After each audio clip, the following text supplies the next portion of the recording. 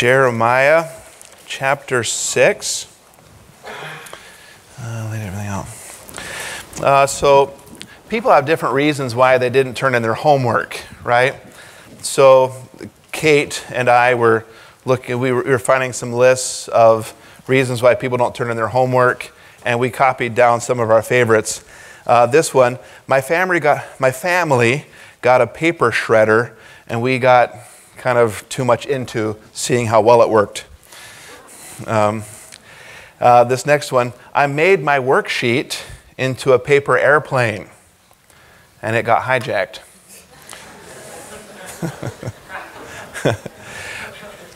My sister's friend was showing me how much paper she could eat. I didn't do my history homework because I don't believe in dwelling in the past.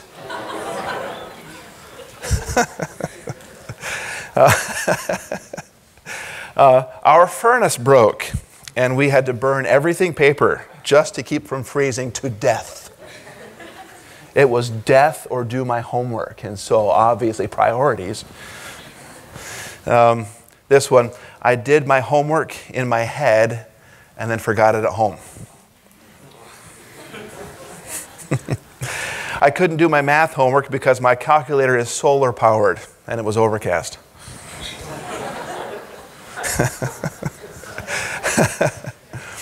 I really dug into my religion and found out that doing homework is against my religion. Our Wi-Fi was acting funny, and Alexa kept giving me the wrong answers.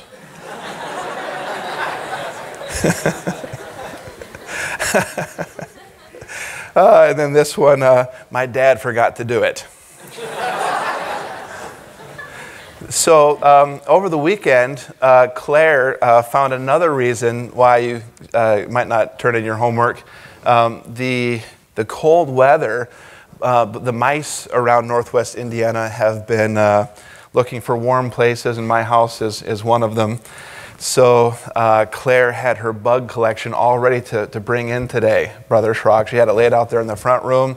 Saturday, she and my wife, she'd been collecting bugs, and then she poked them all to her board, had all her nice lettering, and it was a buffet for the mice on Saturday night. Sunday morning, they came out and they had eaten her bug collection. So, Mrs. Bishop, have mercy. The mice ate my homework. So, so needless to say, we got on Amazon last night and we declared war. You know, we're buying everything to kill the mice, and so stuff will be coming all week, packages to lay them out and take back our house. So my wife yesterday, my wife does really good keeping the kitchen clean, and so Saturday night she went to bed, girls, you're going to clean the kitchen, and so she comes down Sunday morning and there's water in the sink, and she, you clean everything and you drain the water. You don't leave the water in there. And then she sees the dish rag floating there, and she says, "You don't leave the dish rag in the water. You know, those are some of my rules." Abigail's already like, "Yep." So she's like, "Girls," as she's reaching for the dish rag, which wasn't a dish rag. You know my one rule about not, draining the sink, not leaving the dish rag, and she grabs a mouse.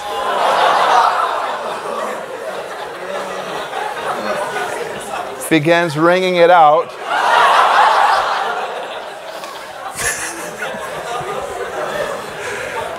Still thinking, boy, rags get really slimy when they sit in the water.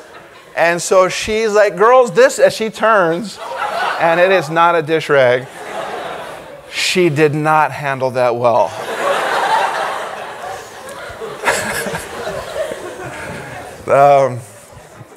So anyway, taking back the house. And so I'm out driving. I'm out in Black Oak driving a bus and getting all these texts, that catastrophe has descended on my house.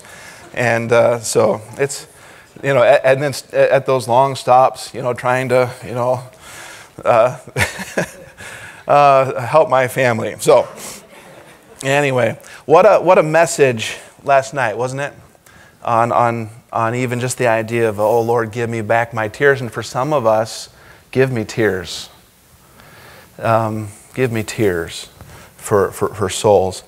I want to talk about living on the old paths. There in Jeremiah 6:16, it says, thus saith the Lord, stand ye in the ways and see. And here it is, ask for the old paths. Where is the good way, and walk therein. Really, those two phrases, ask for the old paths and walk therein. Ask for the old paths and walk therein, and ye shall find rest for your souls. But they said, we will not walk therein. There was a rebellion and a stubbornness. We see what God wanted, and they wanted something else. And it's sad because there's things that God says, I want this. And you say, well, I'm doing pretty good. And that's all you get for now. I'm doing pretty good. And don't I get credit for doing pretty good? I know you want this, and I'm working on figuring out a way to maybe let you have that someday. But for now, I have other interests that occupy this much of my attention, and they don't allow for that just yet. So be happy with what you get, God, for now. So we want to make sure, and again, he's talking to God's people, right? The Israelites. And here we are in this room, God's people. We want to make sure that we watch that heart of ours. The easiest place to backslide is in Bible college, right? You get busy. I don't really have to pray. We do that every class. We do that at chapel. We do that at church. I don't have time to pray. Someday, again, my life is hectic. I school and work and ministries, and I agree. Hey, I agree. It takes up a lot of time. And that's when you think, I don't have time for my own study. I'm getting it in every class. I'm getting it in chapel. I don't have time for just that quiet time with the Lord. Guarding my heart, asking for those old paths, and being careful to walk therein. Let's pray, and then we'll get into this. Lord, we love you. I just pray that you be with this sermon. Lord, help me to use the time wisely, get across the main things that you've laid on my heart. And I just pray that you be with this time, Lord. Help us to walk out of this room a little closer to you than we came in. I ask these things in Christ's name. Amen. I've been reading this book on prayer. Thought I'd read a couple quotes to you. Prayer, this is E.M. Bounds. Prayer must be continuous, particular, always, everywhere, and in everything. Many people believe in the efficacy of prayer, but not many people pray.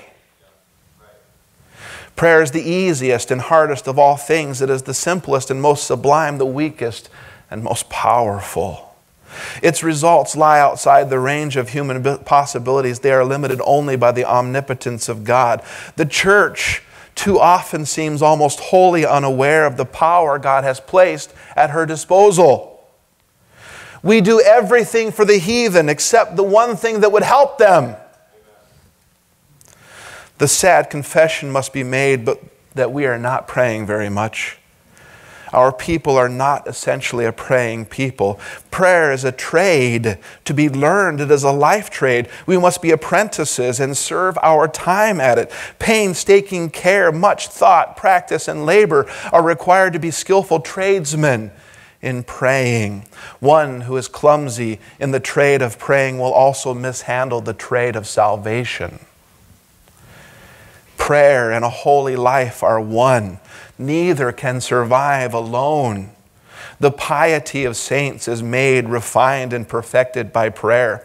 Boy, don't we, Brother Betrell yesterday kind of reminded us of the idea of we want to be proper Christians, right? We want to be careful when we push God on people.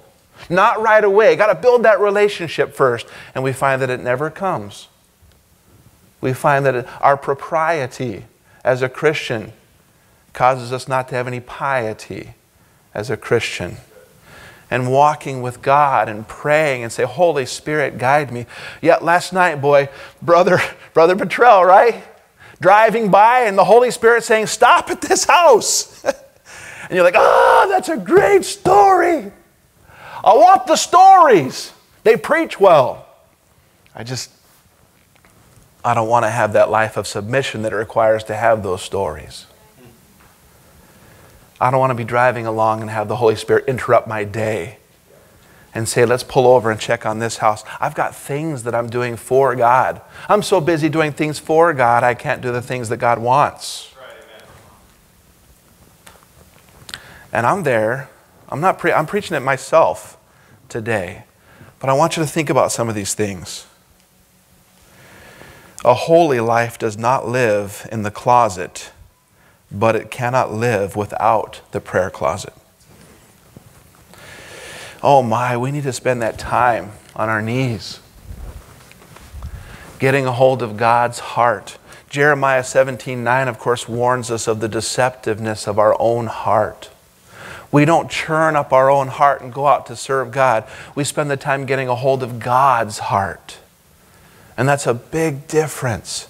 It is so very vitally important. Now, I'm going through the Bible. My family is with the church, but I'm also going through Dave Olson's Morning Light. And this is through the year, the Old Testament books of law, history, and prophets. And it was pretty fun that the very passage we're looking at today was the very passage that was for today, yesterday, and Saturday. Let me read a couple of the things that he gives, kind of by way of giving us a little context here. So a lot of it is the heart. And again, they did not have the heart to obey, did they? They said, we will not walk therein. So being a Christian isn't a matter of trying harder. It's having the heart that says, oh God, you promised to help me both to will and to do your good pleasure. I'm coming to you. I'm begging you to make good on that promise. Help me to want to do what you want me to do. Help me to love you enough to make sure that happens. It's a heart issue. We don't try harder. We trust more. All right, so here, let's see. Saturday was the day that he covered Jeremiah 5 and 6 and covered this. Jeremiah 5:23, he says, a rebellious heart. But this people hath a revolting and a rebellious heart. Rebellion is a matter of the heart. It is a refusal to listen, to obey. Yesterday we heard of God's call to Judah to repent and return to him. And that was really good. October 2nd, Jeremiah 3:22, return ye backsliding children, and I will heal your backslidings. The promise is there, but we aren't often interested in victory over sin. We like our sin too much. Victory is there if we care to have it. So in Jeremiah 5:23, they refused to return. They had a revolting and rebellious heart. Revolt means to turn away. In other words, the people did the exact opposite of what they were told. There's the traits of rebellion. There's disobedience is the first one. The response to God's offer of a restful path, that's our text for today, was, we will not walk therein. Then we see disinterest. When it came to God's word, they had, verse 10, no delight in it. Be careful when your interest in the Bible begins to wane. Yesterday, Pastor Buttrell he started his sermon by reading a lengthy passage out of John chapter 4. Remember the woman at the well? So I pulled out my notes. I like to take notes in church. It helps me follow what's going on a little bit better. But there's not a lot to write down as he's reading his passage. And so my mind began to wander. Oh, I'm going to bring my mind back once he gets to the points, to the content of the message. And my mind went here and there. And finally, after that lengthy passage was done, he prayed. And I was thinking about this sermon that I was going to deliver to you guys today. And I said, oh God, your word was just read, and my mind went everywhere else.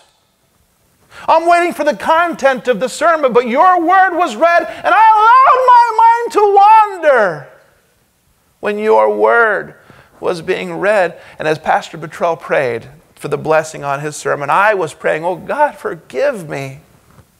I don't have enough respect for your word to lock my brain on the reading of your precious word. Help me, Lord, to get my priorities straight. I want to get the points in my notebook. But as your word was preached, my mind was everywhere else. Forgive me.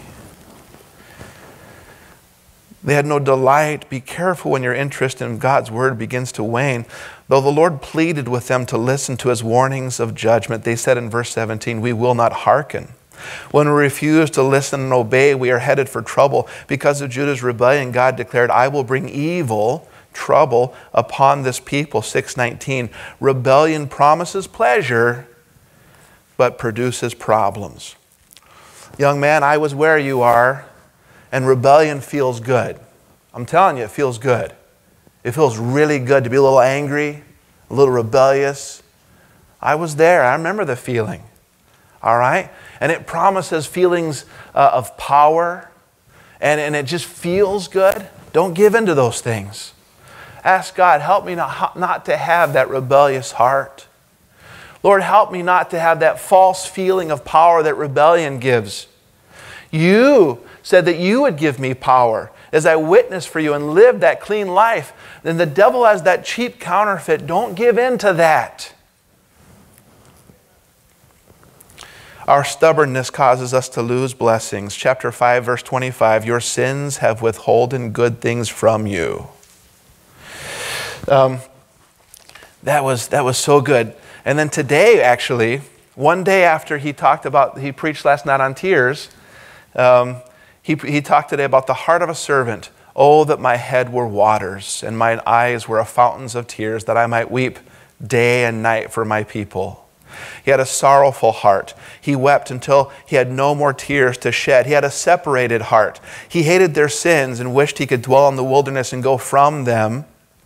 He wasn't comfortable around their sin. He had a submitted heart. Even though it hurt him to stay around the sinful people, he understood God wanted him to remain with them as God's spokesman. Chapter 10, verse 19, truly this is a grief and I must bear it. And he had that supplicating heart, that heart that we just talked about with prayer. He brought his griefs and frailties to the Lord. Chapter 10, verse 24, oh Lord, correct me. Oh, Lord, correct me.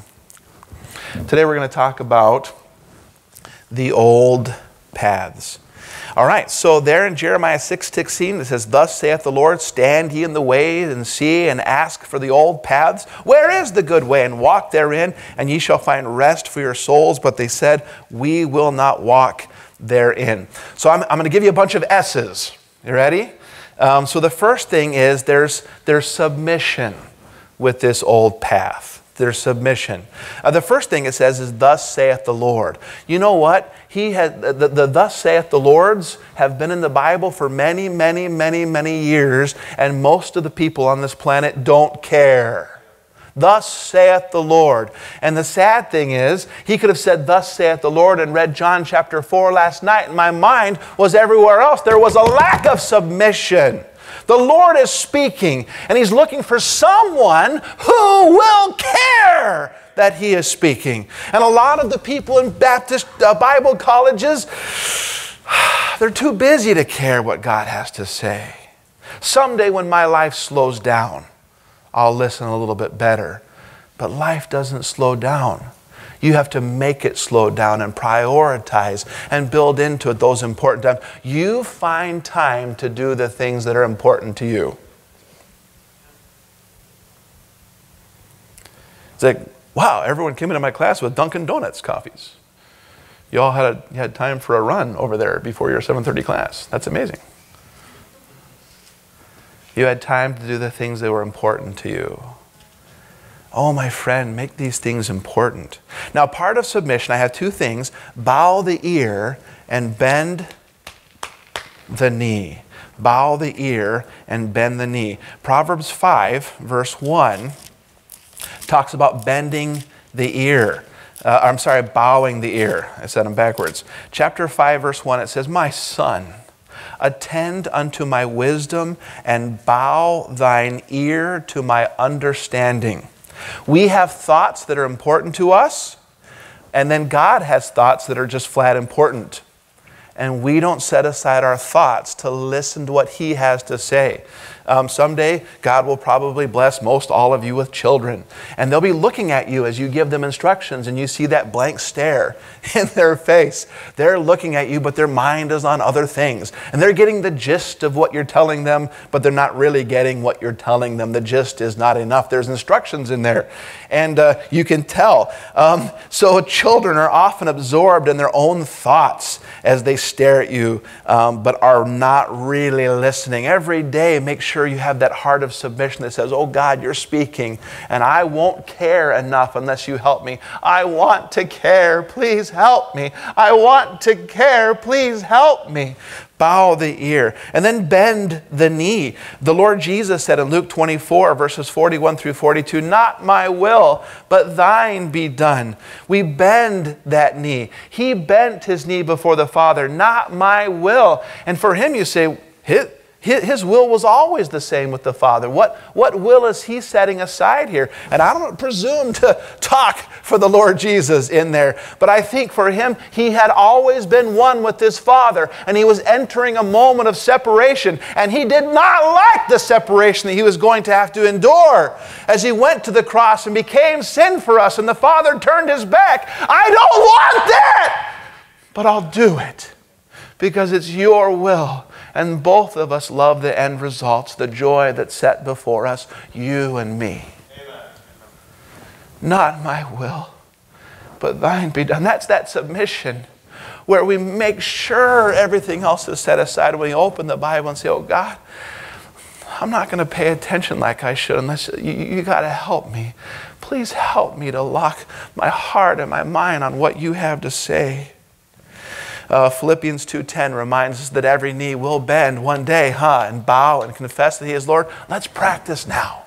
Let's get good at it. So it's only natural. It'll be very unnatural for some, but I don't want it to be natural for me. So there's a submission. Then he also says here in the verse, thus saith the Lord, stand ye in the way. So my second point is stand. Stand. Now it takes strength to stop sometimes. And people get upset with you. I was imagining, just get on 94, get in the middle lane and just stop. Slow down, and people will be upset with you. They'll be honking. They'll be angry as people... There's a flow on 94, and you stop, you're disrupting the flow. And there's a flow of culture around us. And we're so proper that we're afraid to disrupt the flow of culture around us. And we need to disrupt that flow. Stand. Stop. Haggai says, consider your ways. Don't let culture carry you along. Stand and stop and think some things through. Be still and know that he is God. There's a stillness. That was Psalm 46, verse 10. Be still and know. Make sure God has your undivided attention so he can speak with you. With standing, there's a stillness, and with standing, it takes some strength, doesn't it? To stop when culture's flowing around you. There will be people upset. But God will provide the strength we need to stand. Let me go back to Ephesians chapter 6 real fast. Ephesians chapter 6. It says this about standing. Chapter 6, verse 10 says, finally, my brethren, be strong in the Lord and in the power of his might. And then we jump down to verse 13 and 14. Wherefore take unto you the whole armor of God, that ye may be able to withstand in the evil day, and having done all to stand, stand therefore, having your loins girt about with truth, and having on the breastplate of righteousness. Stand. There's a stillness that we're reminded that will be important. And there's a strength. There's that power that God is oh so ready to give. But stand. Consider your ways, Haggai 1:7. Then the third thing is see. He says here, stand ye in the ways and see. And see. Open your eyes. One of the things we want to see that we are headed in the wrong direction. A different one of these from October 4th, yesterday, Jeremiah 7 and 8, his lesson was, which way are you heading? They hearkened not, Jeremiah 7:24, but walked in the counsels of their evil heart and went backward and not forward. Though judgment was pending, the Lord called upon his people to repent, saying, amend your ways and your doings. Verse 3. Sadly, his efforts to restore Judah had been rejected repeatedly. He testified, Jeremiah 7:13, I called you, but ye answered not. Unfortunately, this stubborn attitude had become ingrained in their nation from one generation to another. Jehovah reminded them that their forefathers had treated him the same way. But they hearkened not and went backward and not forward. Jeremiah 8:5, Judah had become guilty of a perpetual backsliding. Consider what happens when you fail to amend your ways. First, your actions affect your children. In Judah's case, they not only learned to act like their fathers, but Jeremiah 7:26 did worse than their fathers. Next, when you fail to listen to God, you can only move in one direction, backward and not forward. Following your heart will cause you to backslide. All forward movement stops in the Christian life when you disobey God. If you are presently going backward, turn around. It'll be hard. God is big, and he will help. So we want to stand. And we want to see. There's two things with seeing. By the way, twice in Proverbs 14:12 and Proverbs 14:25, the Bible says there's a way that seemeth right unto a man. All right? We can't go along those paths. There has to be a trust there where we're listening to leadership and we're spending time and getting a hold of God's heart each and every day. 2 Corinthians 5:7 reminds us we walk by faith and not by sight. Two things with seeing. I want to talk about caution and concentration. Caution and concentration. Caution, we see there in Ephesians 5:15. The Bible says, walk circumspectly, not as fools, but as wise. That's a children's song, isn't it? See then that ye walk circumspectly, not as fools, but as wise. Right? Circumspect. Spect, we have the idea of spectacles, and circum is around, so we're looking around. There's a caution. We're heedful of circumstances. We're thinking before we act. We're almost like, it seems like the Bible should say something along the lines of acknowledging God in all our ways and leaning not on our own understanding and letting him direct our paths, right? Wouldn't that be nice if it was somewhere? And I think I would tuck it in Proverbs 3 somewhere. All right, so caution, but then there's also a concentration. Doesn't the Bible tell us in Hebrews 12:2, looking unto Jesus, the author and finisher of our faith? He really is the old path. John 14:6, I am the way, the truth, and the life.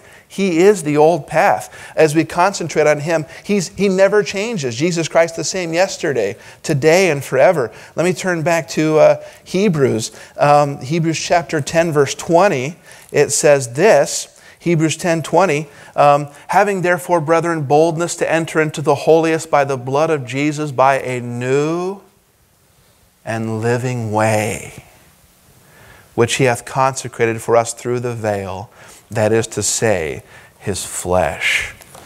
Oh my, looking unto Jesus. I love that old story about the young man that was putting furrows in his dad's farmland.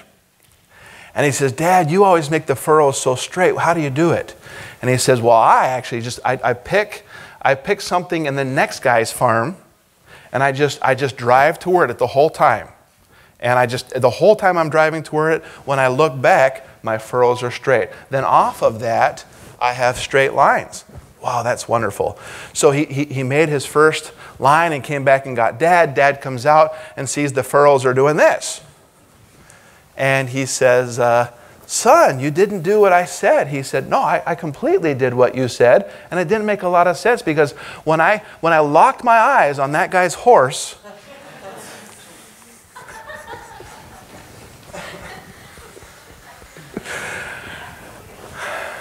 you know what your eyes are locked on makes a big difference. The Bible says, looking unto Jesus. Jesus Christ, the same yesterday, today, and forever. When your eyes are locked on Him, at the end of your life, you can look back and there'll be those straight lines. What did our guest speaker say last week? Praise God that God can even make a straight line with a crooked stick. Wasn't that a blessing? Wasn't that a blessing? And we're that crooked stick. But if we're in His hand, God can make a straight line with us. Ah, that's a blessing. That's a blessing. And so we see caution and concentration. Then, the next thing in our verse, we have something to say.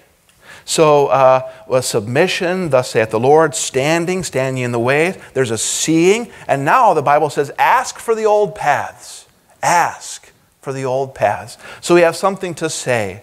We have something to say. Ask for those old paths. God's Word provides the old paths of salvation by grace through faith in Christ and godly living. So when we ask for those old paths, the Bible says to study, right? To show yourself approved unto God. Get in the book and study history. To some degree, dwell in the past. Dwell in the past, even though our jokes said, I don't like to dwell in the past. We understand history, we study, and then we understand it's His story. It's all about Him, and it always has been. And my friend, it always will be. So we understand history. We have the only inspired history book. By the way, not all of the old paths are good. Let me read Job 22, verse 15. Job, one of the earliest books of the Bible. Job 22, 15. It says this. Well, let me get over there. Hast thou marked down the old way which wicked men have trodden? Just because it's old doesn't mean it's good. Jude warns us in Jude verse 11 about the way of Cain. That's a pretty old way. The first human being ever born. That's a pretty old way, just because it's old. But there's these things that we can do when we ask for those old paths. And first we're going to God and saying, I want those old paths, the important ones. I want you to help me find the right way. We've all been there, right? Where you get to a new town and you're like, I don't know where to go. Let me stop and ask somebody. There's so many roads, I don't know where to go. And when God gives you a little light and you respond to that light and you're living obediently, there's all these paths. God has a way of bringing people into your life that will help you get in those right paths. And this place is one of them. God has you here, helping you to establish some of those right paths. So we understand history. And we're warned that not all of those old paths are proper. Let me read Psalm chapter 1 real quickly. Psalm chapter 1 reminds us, blessed is the man that walketh not in the counsel of the ungodly, nor standeth in the way of sinners, but his delight is in the law of the Lord, and his law doth he meditate day and night. And so right there, what does Dr. Sorensen say about this chapter? He says basically, get out of the world, get into the Word. Get out of the world, get into the Word. Why? Because it gets us on the proper way. He shall be like a tree planted by the rivers of water that bringeth forth his fruit in his season. His leaf also shall not wither, and whatsoever he doeth shall prosper. I like that. The ungodly are not so, but are like the chaff which the wind driveth away. Therefore the ungodly shall not stand in the judgment, nor sinners in the congregation of the righteous.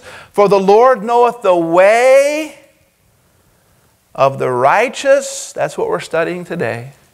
But the way of the ungodly shall perish. Understanding history is so important. Let me read Deuteronomy 32, verse 7. Deuteronomy 32, verse 7 says this. Remember the days of old. Consider the years of many generations. Ask thy father, and he will show thee, thy elders, and they will tell thee. Think, study. Study to show yourself approved unto God. Ask, please, does anyone know where that right way is? Oh God, show me. Send someone to help me. I want to be on those right paths. And God will make sure. If you have that heart, God will make sure you're on that right path. And then understand once again, it's His story. It's His story. It's all about the Lord Jesus. It's all about the Lord Jesus. Then, the next thing in our chapter, our verse, it says, stand ye in the ways and see and ask for the old paths. Where is the good way? And then our next point, walk therein. Live your life on that path. Live your life on the old paths. Walk therein. So my S word is sojourn. Sojourn. A sojourner is someone that lives somewhere temporarily. Our home is somewhere else. So we're sojourning in this life. And there are some paths that we need to walk until we get to our true home. Right? So we sojourn in the path of salvation.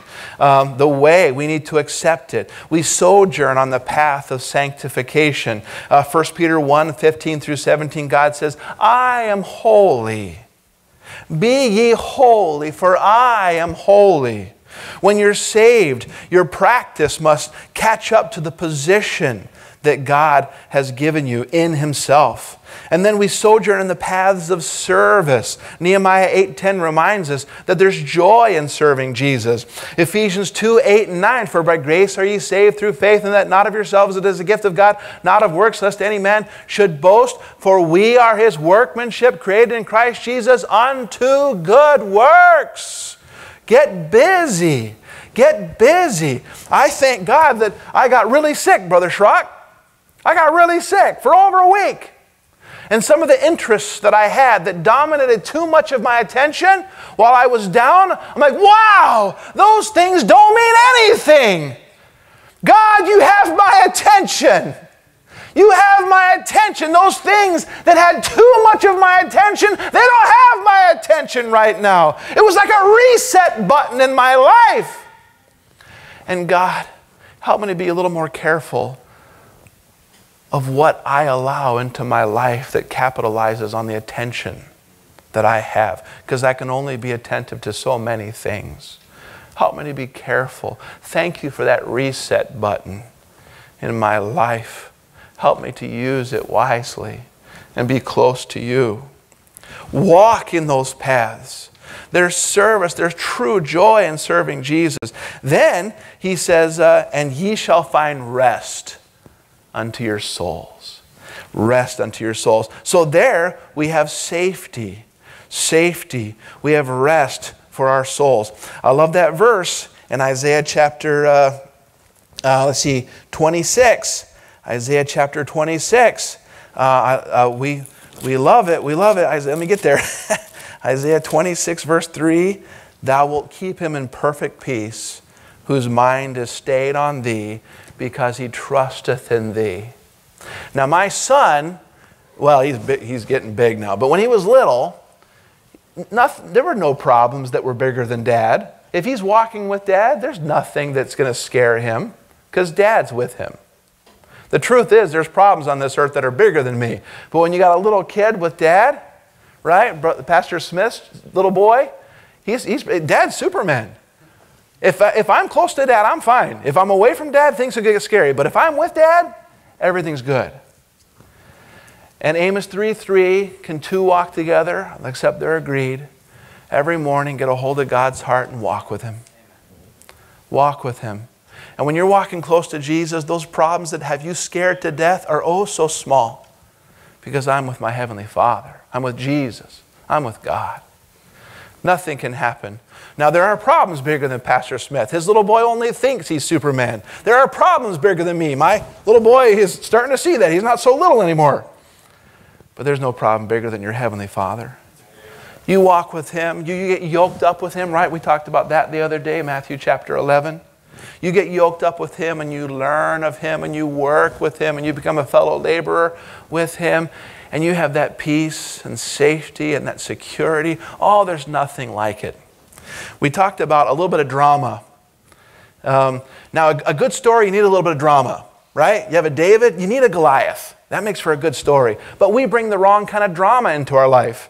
Oh, life is way too peaceful with Jesus. I'm going to allow myself this other drama so my life gets a little more interesting. I'm going to distance myself with Jesus and have a little adventure. Oh, that's the wrong kind of drama. There's enough drama that comes into your life when you're a David walking with the Lord and you got those Goliaths. That's a better drama. Take out those Goliaths. That's wonderful. You distance yourself from God to see what happens. Oh, it's awful. And you hurt people and you're miserable. Not a good idea. Your sense of adventure, don't let it take you down that path. That's the wrong path. Boy, in the end, they said, we will not walk therein. I'm not interested. What about you today? Are you interested? Can you let go of those things and be a little more careful to be on that right path? So the last S is stubbornness. Stubbornness. You want it, God, but I want something else, and my interests are far too important to me. Let's not be that way. Let's bow our heads and close our eyes.